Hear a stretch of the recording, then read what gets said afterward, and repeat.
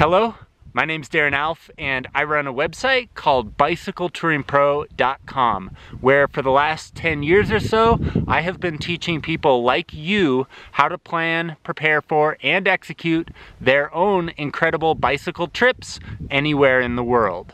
Now, those of you who know me are probably used to seeing me traveling on my bicycle in some far-off place on the other side of the world, and that is normally what I am doing.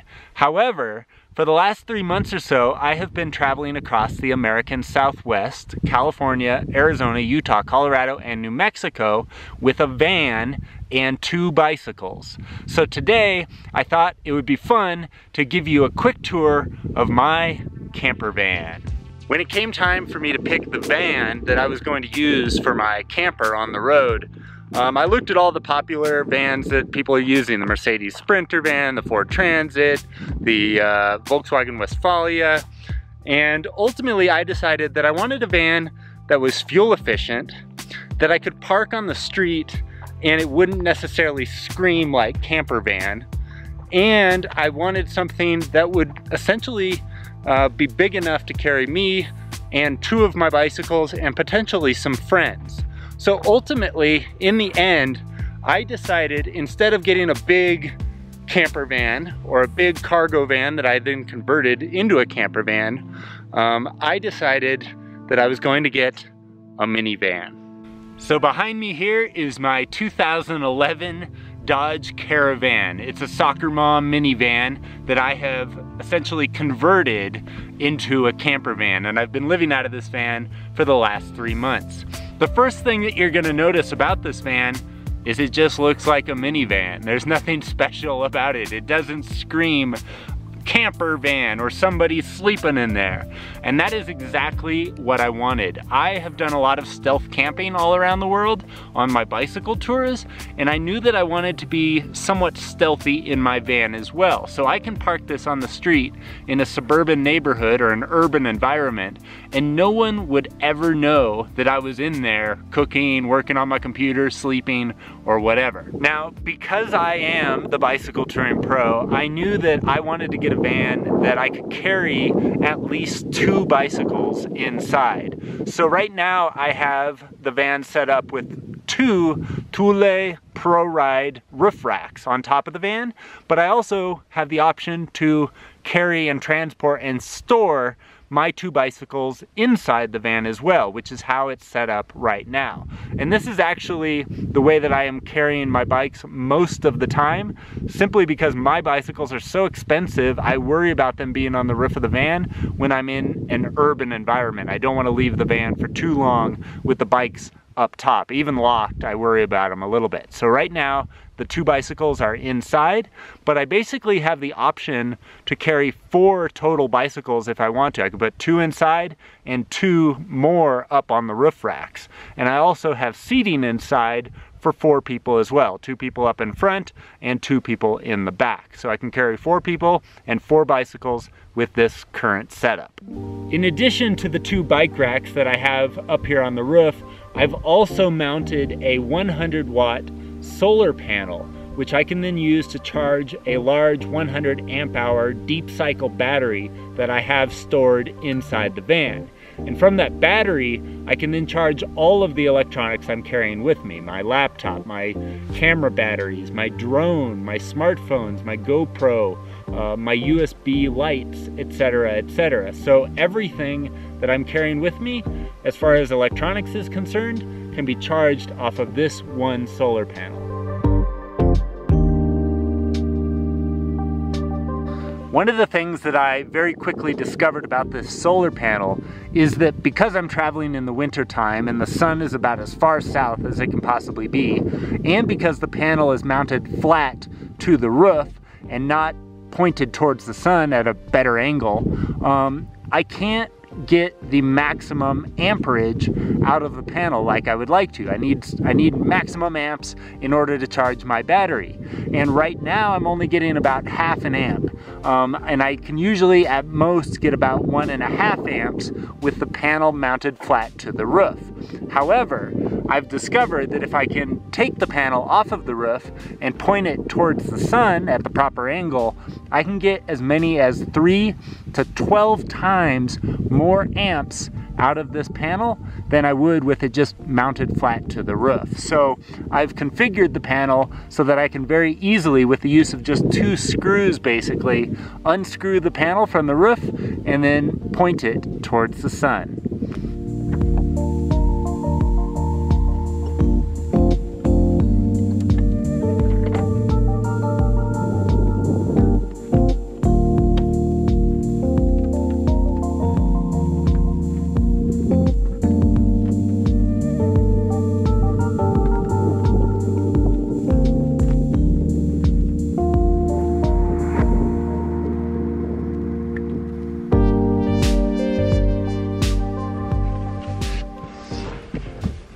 So inside the van, it basically just looks like your regular minivan. Up in the front here, at least, it does.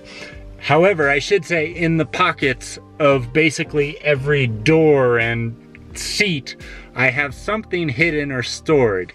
So I'll show you some of that a little bit. Over here on my left, I have all of my cleaning supplies. I've got my toothbrush and toothpaste, which I put over here just so I can access it very quickly. On the other side, I have some disc golf discs to play frisbee golf. I got some tools. I have a trimmer to cut my hair with over there. Underneath the passenger seat, I have toilet paper storage, so I stuff all the multiple rolls of toilet paper under there. I've got my DSLR camera in the center console, as well as the charge controller for the solar panel. And then under my seat, I have all of the cooking gear. So I have 2 camp stoves, 2 pots, 2 titanium pots, what else? Fuel for the camp stoves, and that's about it.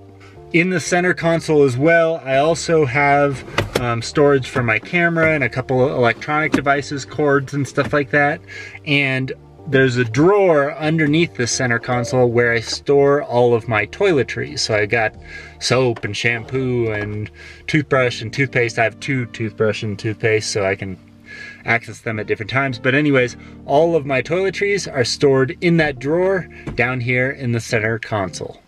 Up here, I have my sunglasses. I also have a mount on the back of my rear view mirror so that I can mount my GoPro here and record my drives, which I do quite a bit for some of my videos. There are 2 little storage places over here in front of the passenger seat. I just have some various knickknacks in the top drawer, and I have all of my auto maps and paperwork and stuff down in the bottom drawer. So to the left of the driver's seat here, I have a little area where I've got some hand sanitizer, a shovel, and some air freshener. This is kind of my poop kit for going to the bathroom out in the woods.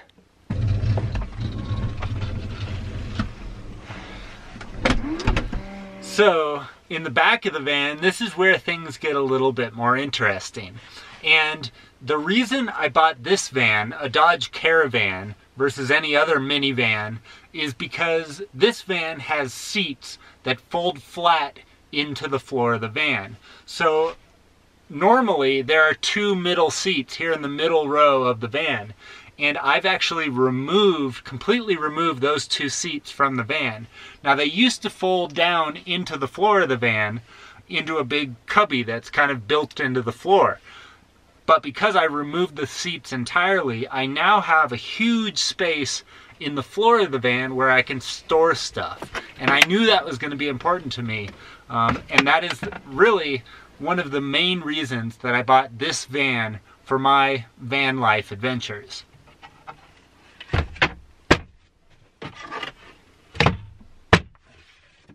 The other thing you'll notice is that I have both of my bicycles inside the van at this point in time. And this is where I usually carry the bikes. I can, as I mentioned before, put them on the roof, but usually for security and especially when I'm driving long distances, I keep my bikes inside the van. These 2 bicycles that I have right here are worth a little over $10,000 when you combine them together. So I don't really feel like super great about leaving them on the roof all the time, but in certain circumstances it is nice to take them out of here, and then I have a whole lot more room in the back, and I can just store them up on the roof. I keep the bikes secure just with a series of bungee cords that keep them kind of pressed up against the right side of the van. Back here as well, I have two USB lights. These are from Goal Zero. I have one on this side and one on this side that I can charge off of my solar panel or whatever. I can plug them into a wall outlet if I need to. In front of me, there is a 7-gallon water tank, which just happens to fit perfectly right between the two front seats. So I have lots of water, which is great. I can stay out in the woods for a long period of time without having to go back into civilization and resupply. And on the back of the two front seats, I've got two small igloo bags, which I use to store all of my food. So I kind of have like my breakfast stuff in the bag behind the driver's seat, and I have like my dinner and lunch stuff in the bag behind the passenger seat. I've also got a small mirror back here, which I can use to shave or just make sure I don't have food in my teeth or whatever. And maybe one of the most important things to mention is you don't see a bed back here anywhere, do you? That's because during the day, I have this seat, the rear seat of the van, I have it up just like it is now, and I can use this area to sit, to read, to work on my computer. I have a desk, I'll show you that in just a moment. And I cook food here and eat here. And I basically use this space on the left side of the van during the day. Then at night, when I'm ready to go to bed, this seat folds down flat into the floor behind me, and there's a mattress and sleeping bag, and all my sleeping stuff basically is behind this seat. So I pull all of that out, lay it down flat on the floor, and then I go to bed. So it's a really, really nice kind of simple configuration that I have back here in the back of my little minivan. But I've found that for me at least, this is all I really need. In addition to some of the things that I just mentioned, I also have a little bit of storage up here in the roof of the van, where I have, in this one I have books and toilet paper to blow my nose with, and office supplies and stuff. There's another cubby further up with more office supplies in it. So I use storage there. On the right side of the van over here, I carry two of my DSLR camera batteries, and I have some candles that I light up at night to provide me with further light. And yeah, most of the stuff, in addition to what you see here, is either in the floor of the van, where the two middle row seats used to be, or in the back of the van behind the seat I'm sitting in now. I glued the small thermometer to the sliding door on the left-hand side of the van. That way I can tell the temperature inside the van, especially at night when it gets cold, or during the day if it gets really hot. Under the back of the driver's seat here, I store a single pair of shoes, and I also store another pair of my bike shoes under the passenger seat on the right-hand side. So it might be difficult to see, but down here on the right-hand side of the van, underneath the passenger seat, is a small power inverter.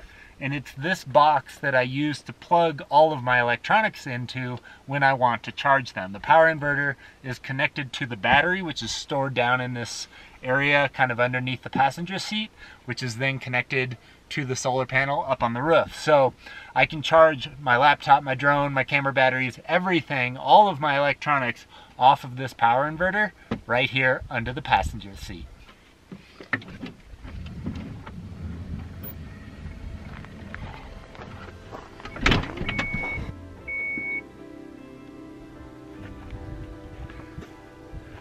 So here in the back of the van is pretty much all my sleep stuff and a bunch of other things, which I'll show to you now. This black duffel bag is all of the clothing that I am carrying with me at the moment. So everything I have clothing-wise, socks, underwear, jackets, pants, everything fits inside this one duffel bag. I also have a camp chair. This is just a chair in case I want to sit down and sit at a campfire or sit outside of the van, which I sometimes do. This is a wooden desk that I built myself, and it goes in the back. I'll show it to you here in just a moment. But this has really come in handy throughout the course of the trip. I use this to eat on, work off of, etc. Then this big thing that you see behind me, this is my mattress. I bought this mattress. It's a tri-fold mattress, cot sized, and I bought it on Amazon. It cost about 80 US dollars.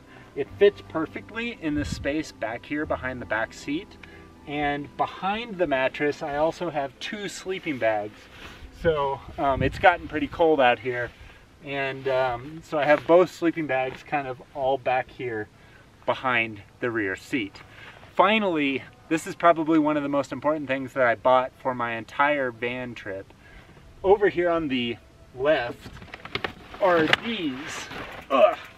And these are made by a company called Heat Shield. And basically you go to their website, you type in what kind of vehicle you have, and you can buy window coverings for every single window in your vehicle. So I bought, I don't know how many windows there are, 1, 2, 3, 4, 5, 6, 7, 8 window coverings for all 8 windows.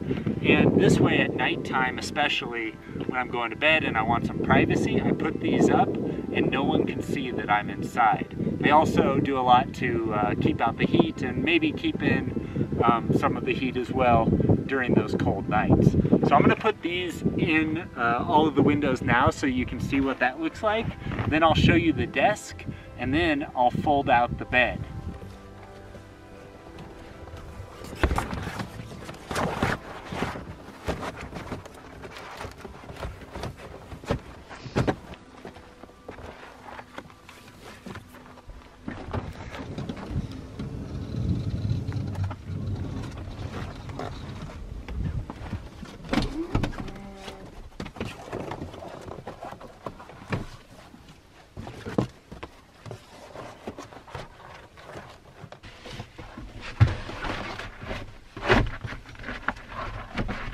So this is basically what the van looks like at nighttime when I have it completely blacked out. It's totally private inside and it feels like my own little room. One of the funny things about converting to a van, I've noticed at least, is that like when you watch a lot of videos on YouTube or whatever of people who have converted or who have transitioned from an apartment or a house into living in a van, a lot of them are talking about how hard it was for them to downsize, get rid of the things that they weren't using, that sort of a thing. But for me, I have been traveling around the world for the last 17 years on a bicycle. So I've been used to carrying everything that I own with me on a bicycle.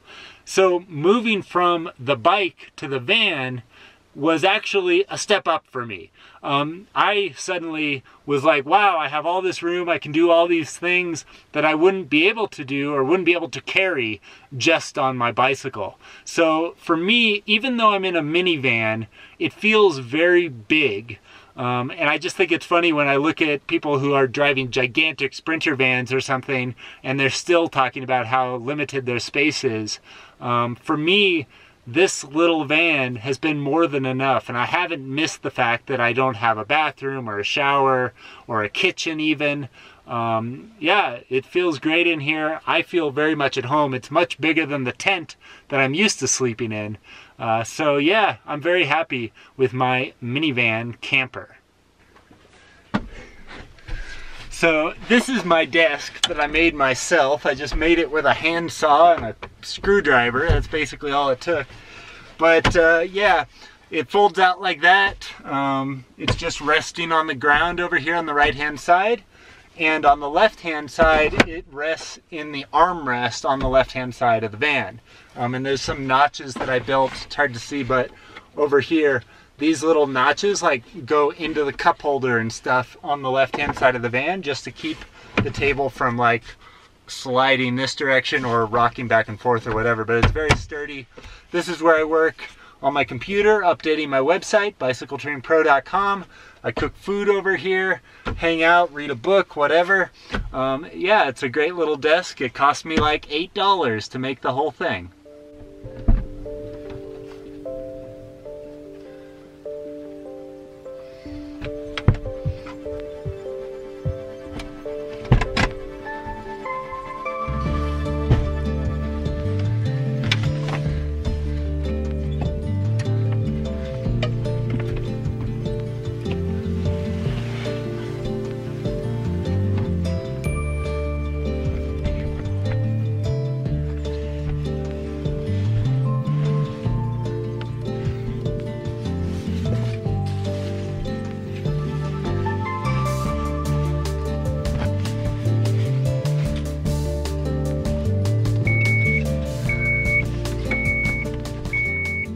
So here it is. This is my bed setup inside the van. It's very comfortable. The space over here on the left side of the van where I have the bed set up now is actually bigger than the space inside the tent that I'm used to sleeping in. So it feels very luxurious to me. Even with the bicycles in here, there's quite a bit of room. And if I were to remove the bicycles, there would actually be a whole lot of room over here on the right-hand side, and it would feel very, very spacious. But for the most part, I am comfortable sleeping right here, with or without the bikes in the van.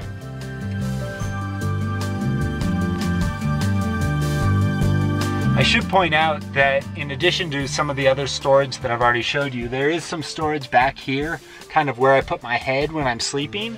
And so I put a bunch of stuff back here, like my beanie that I might sleep in at night. I have a pair of gloves. I have a Rubik's Cube that I solve like pretty much every day. I have my camera batteries in these little bags that I bought when I was traveling in Peru. And yeah, so I just have a bunch of little stuff like that stored back here as well. So there's lots of storage, even inside the minivan. Storage here, storage up here, in the floor, etc., etc. So yeah, it's been great living here in the van. So the last thing that I want to do for you is I want to take the bikes out of the van, put them up on the roof so you can see what that looks like. And I also want to show you just how spacious it is here inside the van when the bikes are on the outside.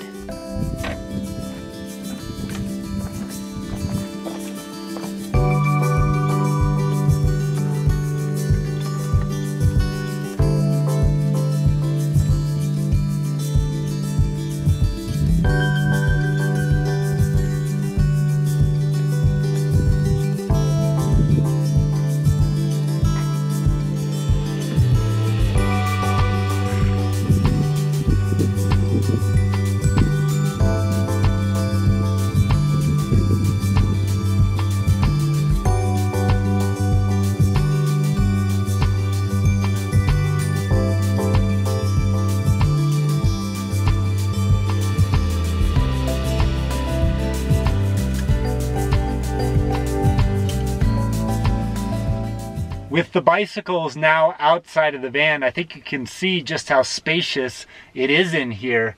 And if I weren't traveling with two very important bicycles, I could use this space on the right-hand side of the van to install a lot of the things that you see in more traditional camper vans. A sink, some burners to cook off of, some cabinets, additional storage, food racks, etc., etc. But because the bicycles are such an important part of my travels, I'm reserving this space for the bikes, and I basically just have to pack in another way. Well, that just about does it for the tour of my minivan camper van. Thank you guys so much for watching. If you want to learn more about my van life travels, see pictures or videos from my trip in the van, be sure to visit my website at bicycleterrainpro.com. And if you're interested in learning how to conduct your own bicycle tours anywhere in the world, be sure to pick up a free copy of my Bicycle Touring Pro Starter Guide. It'll teach you the basics of how to get started doing overnight bike tours anywhere in the world. Once again, guys, I'm Darren Alf from bicycleterrainpro.com. Thank you so much for watching, and I hope to see you out on the road sometime soon.